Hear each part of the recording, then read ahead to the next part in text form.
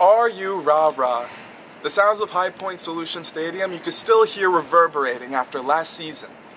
But what do the players do during the off-season when they're not on the field?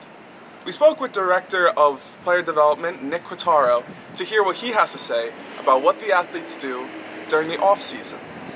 Yeah, we've done a lot of things in the community over our 3+ years here, and really what it came down to was Coach Ash, as well as Roosevelt Boone, who's an assistant with me, and all of us kind of, how can we do more?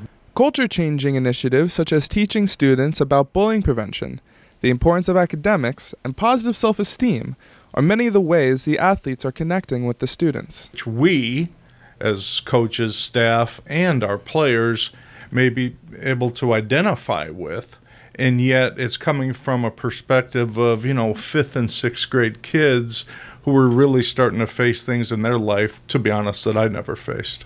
The program not only benefits the children at the school, but also helps the athletes grow as people. They're out of their comfort zone. They're not in the locker room with the guys. They're not even on campus or back in the residence hall. And I think it gives them an opportunity just to grow and come away from that as a great experience. I think they gain confidence.